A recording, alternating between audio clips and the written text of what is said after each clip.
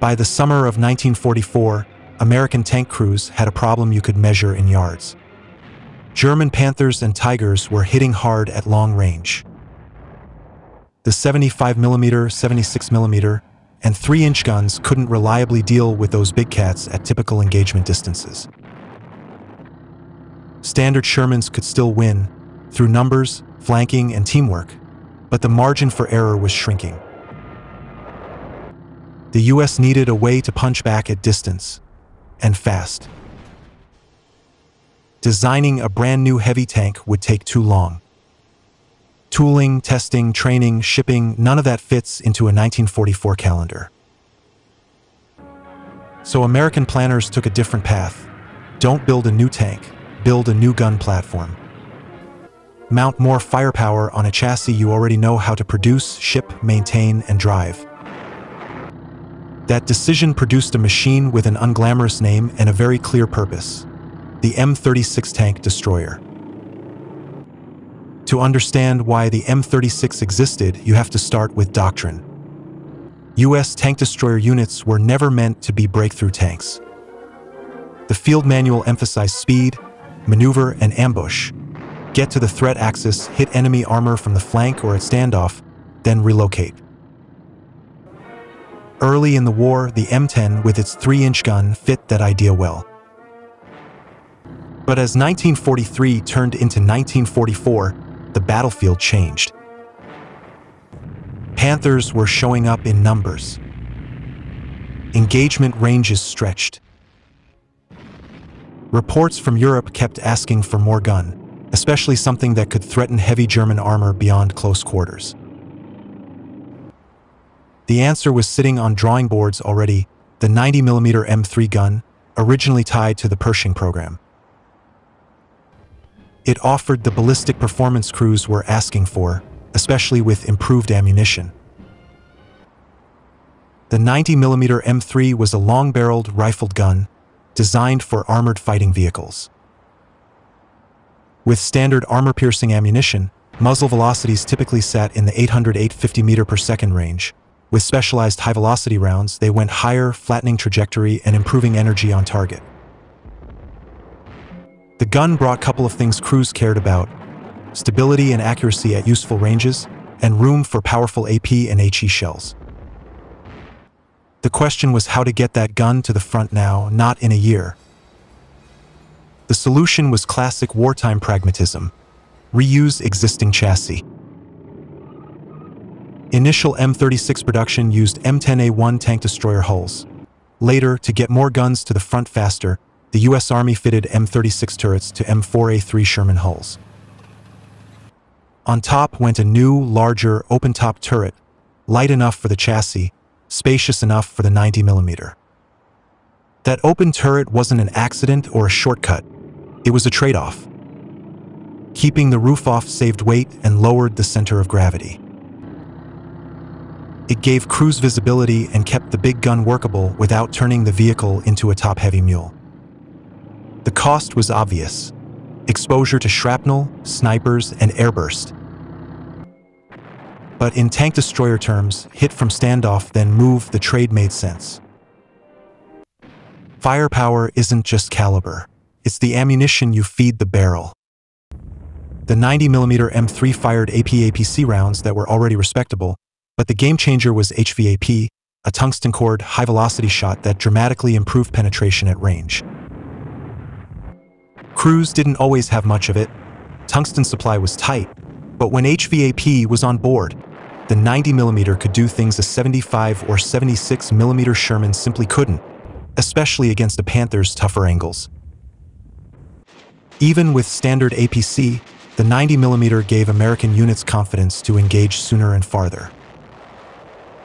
In practical terms, standard APC from the 90mm M3 gave American crews credible penetration against Tiger I's near-vertical frontal armor at normal combat distances, and consistent results against Panthers when you aimed at turret fronts, mantlets, and side plates. HVAP extended those envelopes, opening more frontal opportunities and pushing effective ranges outward. You still needed good shot placement and you still respected slope, but the 90's best ammo let you take shots a 75 would rarely try. From decision to delivery, the timeline was quick. By early autumn 1944, U.S. tank destroyer battalions were re-equipping with M36, sometimes mid-campaign. Crews familiar with Sherman family systems found the transition manageable. Same style suspensions, transmissions, tools, and many common spares. That continuity mattered. A weapon is only as good as the support that keeps it running at the front. The M36's first major tests came almost immediately. In December 1944, during the Ardennes offensive, M36 were thrown into defensive lines and roadblocks to blunt German armor. After-action reports described typical engagement bands of 800 to 1,200 yards against Panthers and other targets.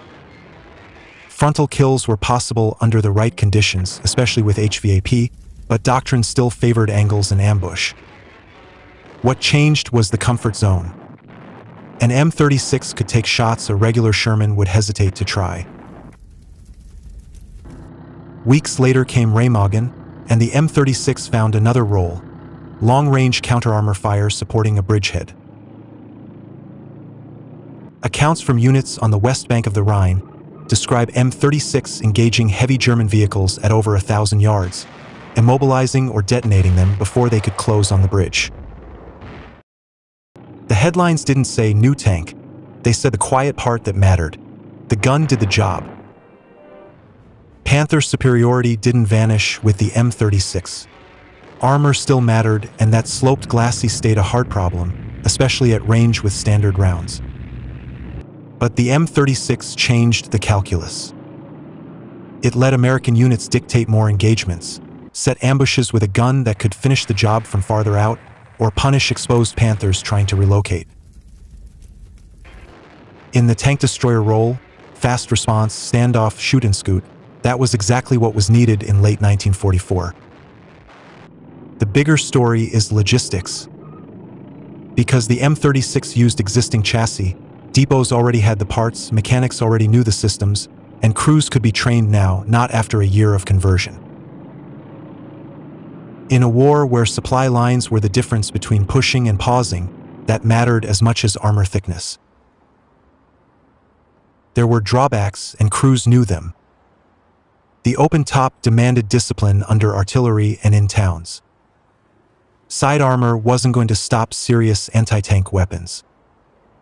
Against a dug-in pack gun, the M36 wanted smoke, flanking, or infantry support just like the M10 before it. But when the enemy's heavy armor appeared at range, the M36 delivered the one capability the field had been asking for: a reliable, mobile platform for the 90mm. Adding a turret and a gun, rather than replacing an entire vehicle fleet, meant firepower arrived in time to matter in late 1944. And when the gun reached combat, the ammunition family made it flexible. HE for general support, APC for most armored work, HVAP when you needed a fast, decisive answer. The result was not a super tank. It was something better for the moment. A weapon system that let US units regain initiative, engaging heavy German armor on terms closer to their doctrine, at ranges they could live with. The stopgap stayed. The M36 kept serving after 1945, Korea, and with several allies for decades, because the underlying idea was sound. Marry a potent gun to a chassis the system can absorb at scale.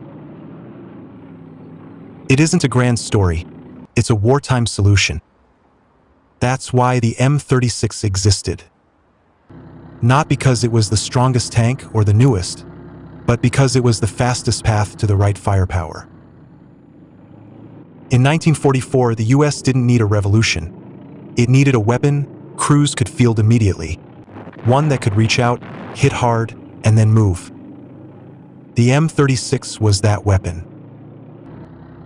A stopgap on paper, a big cat killer in practice, when and where it counted.